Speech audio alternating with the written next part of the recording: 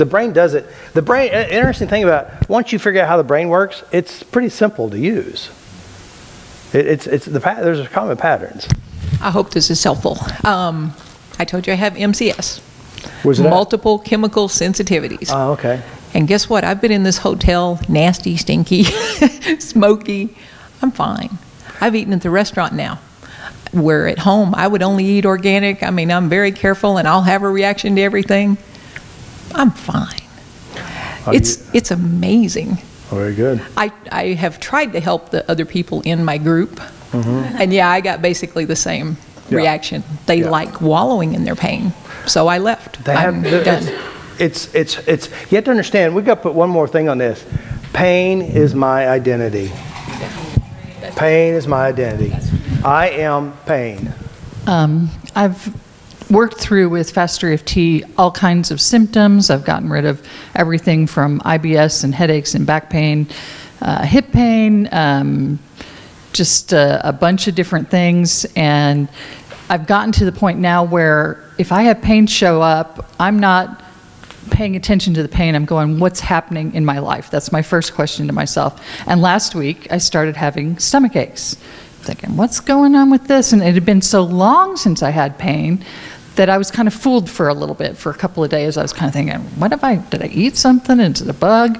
And then I was like, oh yeah, okay. So I kind of was doing a little art of change. When did this start? What was going on? My husband had a new job, and we'd been together a bunch, and now he's gone 12 hours a day.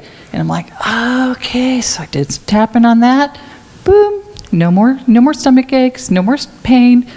Dang, there it is. And so it's just, even when you clear it out, like with Heather at the doctor or whatever, you have to kind of keep that mindset going. It's like, okay, what's going on in my life?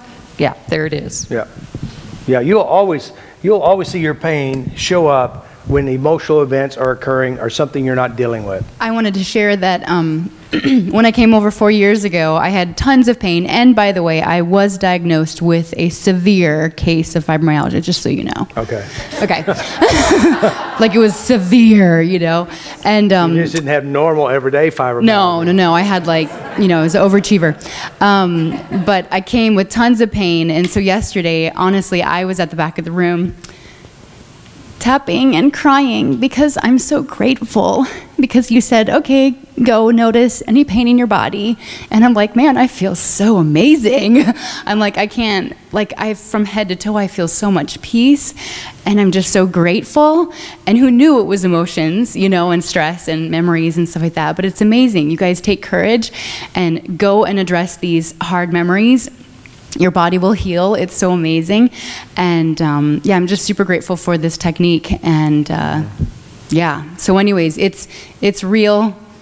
Who knew? Obviously, I didn't, because, you know, I was practicing this for like 20 years. But yeah, of being miserable. But it's, you know, you can, like Robert says, be the great gatekeeper of your mind, and you can just get better.